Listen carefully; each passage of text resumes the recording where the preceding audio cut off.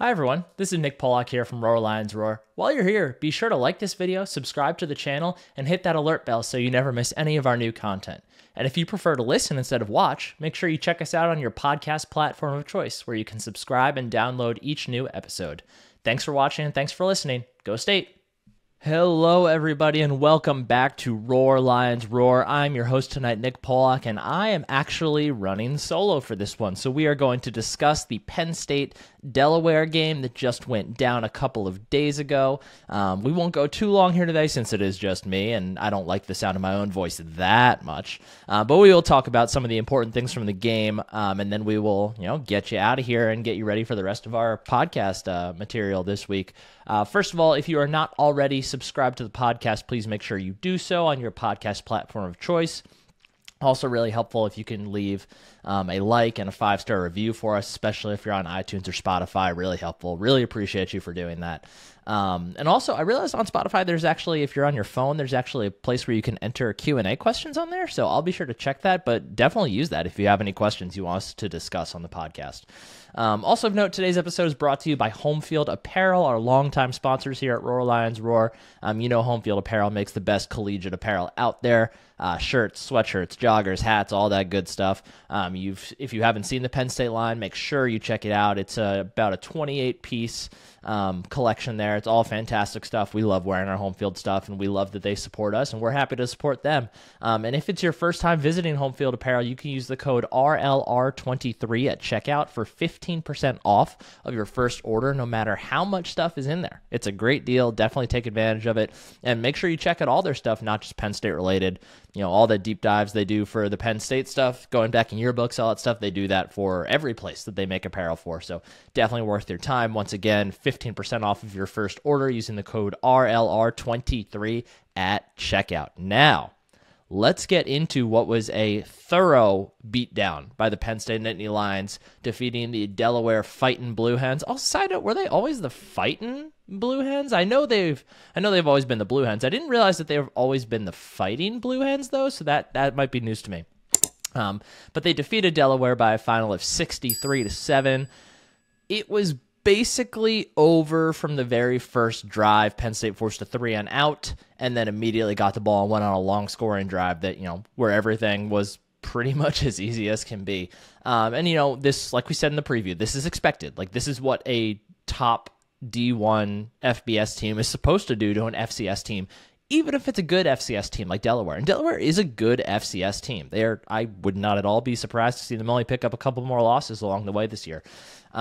But this is what's expected, especially when you're a team that seems to have pretty significant talent along both the offensive and defensive line, as Penn State does.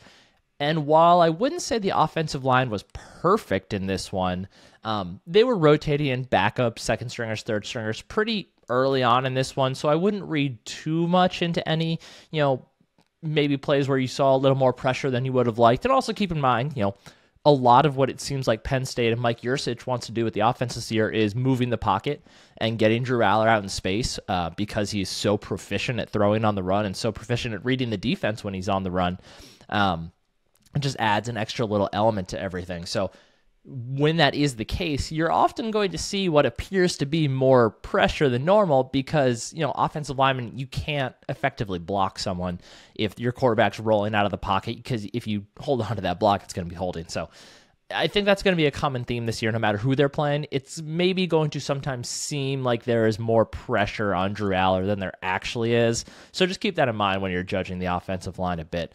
But let's get into what the offense did in this game. First, I just want to read all the drives that Drew Aller was in the game for. 13 plays, 60 yards, touchdown. 9 plays, 37 yards, touchdown. 9 plays, 75 yards, touchdown. 5 plays, 16 yards, punt. 6 plays, 49 yards, touchdown. 10 plays, 74 yards, touchdown. That is exactly what you wanted to see from Penn State in this game. Would you have liked to see a few more huge plays? I mean, I guess, sure. I'm sure Franklin wouldn't have minded. But on the other hand, Delaware plays a 3-3-5 defense, which is essentially designed to say, we're not going to let you have big plays, but you can eat us up on the ground and over the middle with short passes and stuff. And that's exactly what they did. Drew Aller finished the day 22 of 26 for 204 yards with a touchdown. Also rushed the ball 5 times for 27 yards and a touchdown on the ground. When Bo Pribula came into the game, he was 3 of 5 for 22 yards through the air with a touchdown and rushed 8 times for 46 yards and his own rushing touchdown. I think the big takeaway for Drew Aller in this game, and we'll talk about Bo Pribula in a little bit, but the big takeaway for me for Aller is that this was a really great chance for him to show, and again, with the caveat, this is Delaware. They don't have the athletes on defense that Penn State will see over the course of the rest of the season. But he showed that he has the ability to read a defense pretty effectively. The thing with the 3-3-5 defense, it is designed to cap big plays and force you to earn it over the middle, but you still have to do that. And with 5 defensive backs on the field, sometimes it can be a bit tricky to make those reads and find where those soft zones are. And I think Drew Aller did it incredibly effectively. There's been several breakdowns already across, the Penn State internet, on YouTube, podcasts, etc., showing different occasions where he was able to go through his progressions and find the open man. But he did that extremely effectively. And I just read off the drive chart. They marched down the field with very little resistance. So really good to see that from Drew. Not too much more to take away. I mean, you like to see the continued no turnover streak for him. That's great to see. But honestly, the most important and impressive thing from him was just his ability to scan the field and find the open guy and to continue to make really impressive throws with, very little stepping into it. Just has an incredible arm. Really is a remarkable asset for Penn State's offense and for offensive coordinator Mike Yurcich. At running back, Kaytron Allen drew the start in this one, and I think that we might actually see that a bit more going forward. He's just such a physical runner. If you can batter opposing teams with Kaytron Allen just a bit, it makes it all the easier for Singleton to come in and rip off some big gains. But we'll see what happens there. But Kaytron Allen on the day, 103 yards, 1 touchdown, 5.4 yards per carry. He looked awesome. He looked patient. He looked powerful. He looked, quicker at times than I thought he did last year, but really impressive game for him. Nick Singleton, 47 yards on the ground, only 3.9 yards per carry, so a bit lower for him. Did have 3 touchdowns. And while he wasn't as explosive, again, to be expected with the 3-3-5. You're not going to have those huge plays. But I will say the thing that I really liked from Nick Singleton in this game is that he looked really patient running the football. He really seemed to do a good job of trying to identify the holes, letting his blocking scheme set up. And even though it didn't lead to anything huge in this game, that's the type of running style that's going to lead to a massive play against, say, an Iowa, a team that is not going to be running a 3-3-5. They're going to be much more up front in your face. And for a guy like Nick Singleton, if he can hold off his run long enough for the hole to open up that he needs and then hit top speed after that, there's not going to be nearly as much resistance behind that initial wave, and he's going to find a lot of big plays for himself. So maybe not the most impressive statistical day for Singleton, but still a really good performance overall, even though I'm sure he's not terribly happy about the 3.9 yards per carry. Did also have a catch, I believe, for 18 yards, so that was good to see also. The receiving core continues to look solid. Keandre Lambert-Smith, 6 catches for 74 yards. Tyler Warren, 6 catches for 37 yards and a touchdown. Those two led the way. But once again, 10 different receivers caught passes for Penn State, which is excellent to see, including Malik Mega, Christian Driver, guys really far down the depth chart. So really, it's impressive the way that Drew Aller is able to spread the ball around. And we talked about in the preseason how they were likely going to lean on Keandre Lambert-Smith as the true one, and he's backed that up so far. He's looked fantastic. But after that, we talked about how there was a really great opportunity for this to be a very spread out offense in the sense that a lot of guys had a chance to contribute. And I think Drew Aller is showing us that he doesn't, he's not looking for a certain guy on any given play. He's just looking for someone who's open. That's the mark of a really good quarterback. When we continue to see the ball spread around like this, that shows that Drew Aller is, he's not forcing the ball to anyone. And I don't think aside from maybe a couple occasions, I can't think of many times we have seen him force the ball. So, really impressive. Overall, I thought the offensive line looked pretty good for the most part. Like we said at the top, rotating backups in fairly early, so hard to glean too much from the performance, but overall, Aller had clean pocket. That's what you'd expect against Delaware. And I would say, we talked about in the preview how a couple of years ago when Penn State played Villanova, they weren't as dominant on the offensive line as we would have liked them to be against an FCS school. This looked more like what you would want to see from a top-tier FBS school against an FCS school. This was much more in line with, the discrepancy that should be clear in such a matchup. Flipping over to the defensive side of the ball for Penn State, they gave up the 66-yard touchdown. The biggest story with that is that it more just exposed some backups on the Penn State defense. And there was, I believe, at least 5 of the guys around the football that maybe had the chance to make that play. I know Kalen King was in at that point, but I'm pretty sure everybody else really within the vicinity was all backups. On the one hand, yeah, it's not great. Like, you don't want your backups to give up a 66-yard run to an FCS school. But on the other hand, it's very seldom will there be situations going forward this year, aside from blowouts, where you're going to see that many second stringers in at the same time. Yes, Penn State is going to continue to rotate. You have to do it, especially at linebacker. They ask their linebackers to be a lot for this defense, so you have to be able to give them breaks once in a while too. But it's not often that you'll see, for example, Dom DeLuca and Tyler Elsdon on the field at the same time. It's going to be much more common. You'll see Tyler Elsdon out there with Abdul Carter and Curtis Jacobs, or you'll see Dom DeLuca out there with Curtis Jacobs and Kobe King. So it's not great, but it hardly means much in the grand scheme. And remember, a guy like Tyler Elsdon still recovering from injury. A guy like Dom DeLuca still getting used to getting more defensive snaps. So overall, not great, but not a huge deal. Aside from that 66-yard run, the defense allowed just 74 more yards on the day entirely, and 46 of those yards came on one drive for Delaware late in the third quarter, and that was basically only backups in. So pretty much as clean of a performance you could possibly ask for from the Penn State defenders that matter most for the team this year. Overall, really impressive. First half, 4 out of the 6 drives, not counting the final kneel down that Delaware had to end the half.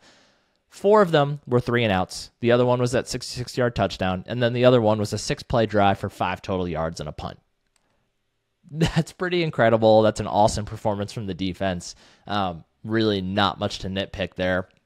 I will say I thought there were a few more yards that could have been had by the Delaware offense with some better throws, but a lot of those poor throws were also forced by, the defensive line and the linebackers crashing and getting into the quarterback Ryan O'Connor's face a bit sooner than he would have liked. So, yeah, I mean, most of those plays, you're not going to get as lucky on those plays not being converted against better quarterbacks and better teams, but you also have to understand that, those throws would have likely been better without as much pressure in the quarterback's face. So yeah, there's, they're not perfect. They're never going to be perfect. No college defense is ever going to be perfect, but still a really good performance. Sacks on the day for Zane Durant, Jalen Reed, Zariah Fisher, and Jameel Lyons. Really cool to see, awesome for all 4 of those guys, but especially very cool for Jameel Lyons, true freshman. He got a ton of hype in training camp this fall. And he was, singled out as somebody who had a chance to really make an impact and continue to work his way up the depth chart. And just really cool to see him get his chance in a game this week and get to make an impact with his first collegiate sack. Very cool. Finally, the Dom DeLuca pick 6.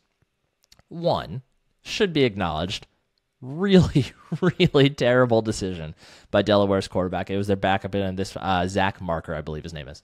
Really, really bad throw. Bad decision. Absolutely should not have thrown that ball in any capacity. But, considering that Dom dropped the pick earlier in the game, which was a much more difficult play, I think, a much tougher read on his part, I think it's fair to say he earned it. It has not been overall a great year for Dom DeLuca defensively so far. You can just, it's pretty apparent when he's out there, the difference in speed between him and Curtis Jacobs, Abdul Carter, Kobe King, even guys like Tyler Elsdon, some of the other backup linebackers. Like Dom DeLuca, he's awesome. He was also a walk-on for a reason, right? Like he doesn't have that same natural talent base level as those guys do. But what he does do is he will outwork pretty much anyone else around him. And that's how he's gotten to this point. He has earned a spot as a backup linebacker on this team. And even if he doesn't have that, pure athletic base that the other guys do, he is showing, that he understands what his role on the defense is supposed to be. He's going to have to continue to do that to put himself in the best positions, because his lack of top end speed is going to bite him in some cases. So, getting as good of reads and as good of first steps as he can is going to be really important. But overall, really cool to see him get a pick six. Awesome to see how the sideline just exploded. I mean, the second he got in the end zone, the entire defense was around him celebrating. You can just tell how beloved he is on the roster. Like, he's wearing 0 for a reason. He's a captain of this team. He's just somebody that I'm sure if you asked every single kid on this team, to name guys who stand out as leaders the most or their favorite other guys on the team, I'm sure Dom would be in the top 3 for pretty much everyone on the entire squad. Really cool moment for him. Hopefully he has a couple more big ones for Penn State this year. Special teams, no field goal attempts on the day. Alex Felkins went 8 for 8 on his point after attempts. Sanders Hadak got in there and went 1 for 1. The only weird thing to note here, and Riley Thompson had a good game punting the ball as well. The only thing to note here with the kicking game that I was a little bit struck by was that Felkins did not kick the first 8. I think he kicked maybe 2 more point afters after Sanders Hadak went in for his. So I thought it was a bit odd that they put Sander in for the 1 and then took him out for the next 2. I don't know if they saw something on film they didn't like, something about his kick, or unclear. I haven't watched that part back yet, but something to watch. I think that everyone is in agreement that it's probably Felkins' job at this point until he gives someone a reason to not send him out there. But you would think that they would want to give Sanders Hadak as many opportunities to continue kicking as possible, because, Felkins won't be back next year. Sanders Hadak will. And Sahadak still has a massive leg, and he's somebody, and he's on scholarship. Like, he's somebody you'd like to take advantage of having at some point. So that was a bit odd, and I think it's going to be a good thing to watch their usage pretty closely going forward, too. Overall, this game for Penn State, domination the way we expected domination to happen. They dominated the clock, 42 minutes and 22 seconds of possession to 17:38 Fetty Wap. They only allowed 58 passing yards to Delaware. That's extremely impressive. Penn State was 8 of 14 on third down, but also 3 of 3 on fourth down. Much better performance. I believe they were sub 500 a week ago, so much better performance for them there. Really good to see Amari Evans get into the game in this one. He's somebody that we had heard a lot about during the offseason as well, that had a chance to really take a stranglehold on the third starting receiver job. And then due to injury, it sounds like potentially we haven't seen him on the field much. He came in late in this game, caught a touchdown pass from Bo Perbula in this one. Just really good to see him out there. Still has a chance to be a really important piece for Penn State's offense this year as a field stretching presence. He has elite speed. So definitely someone we want to see continue to get worked in there. And then I think one of the other takeaways that some fans are going to have after this game is Bo Perbula. He looked really, really impressive running the football in this one. And again, caveat, Delaware. But he also looked pretty good running against West Virginia too. He is unbelievably shifty with the ball in his hands. The common comparison naturally is Trace McSorley. They're both wearing 9. But Bo's a little bit bigger, and while Trace was a smart and effective runner, Bo seems to be faster and quicker with his cuts in and out. Now, granted, some of that is, by the end, Trace had been through a lot. He wasn't, quite as nimble on his feet as he was early on. But I think one of the things that fans are probably wondering is, is there a role for Bo Perbula as part of this starting offense? Maybe like in the way that we saw Tyler Warren running the Wildcat quarterback a couple years ago, stuff like that. So I don't think there is right now. Like, the idea of Bo going into a option look near the goal line with Singleton or Allen is, it's an attractive idea for sure. Like, he has proven that he is a very good runner of the football and he's really effective getting into the end zone. But I just don't know if there's necessarily a reason to take Drew Aller off the field in those situations just yet. If we continue to see Bo do this, over and over again and just carve through, the defenses that'll be continuing to improve as we get along the schedule here. If he's able to do that against Illinois and Iowa and some of the other teams, yeah, maybe you start considering, using him on, some short yardage situations, or even just randomly popping him in there for just like the start of a drive, just to see if you can, get 8 free yards on the ground to start a drive. But I think Drew Aller is playing too well to consider making the Bo Pribula package too prevalent right at the moment, but I think that could easily change. Something to definitely watch going forward. So, once again, to recap, Penn State 63, Delaware 7. Just a really impressive performance by Penn State overall. Take out the 166-yard run, and it looks even more remarkable, but it happened. It was worth noting. So, overall, as much as you could ask for Penn State in week 2 against an inferior FCS team, and things are going to ramp up pretty quickly, although maybe not as quickly as we thought with Illinois. Illinois hasn't looked that great thus far, but we will discuss Illinois and the rest of the Big Ten this week because we're going to do a midweek podcast this week. Myself and Flip are going to get together and, kind of take the pulse of the Big Ten as the Nittany Lions jump into their conference schedule starting this week with Illinois. So we're just going to take a quick look around the conference, see what everyone's been doing, how it may affect Penn State going forward. And because we're doing that midweek podcast that will release on Wednesday, that means our preview for Illinois this week will actually be out on Friday instead of Thursday, just to give a little gap between the two. So if you are looking for the preview on Thursday, please note it'll actually come out on Friday this week. And if you, for some reason don't like that, please be sure to leave us some feedback and we can, consider, bundling our schedule around a little bit differently. So once again, thanks everyone for listening. If you're not subscribed to the podcast already, please make sure you do so. 5-star review, really helpful. Make sure you check out homefieldapparel.com. Use that code RLR23 for 15% off of your first order.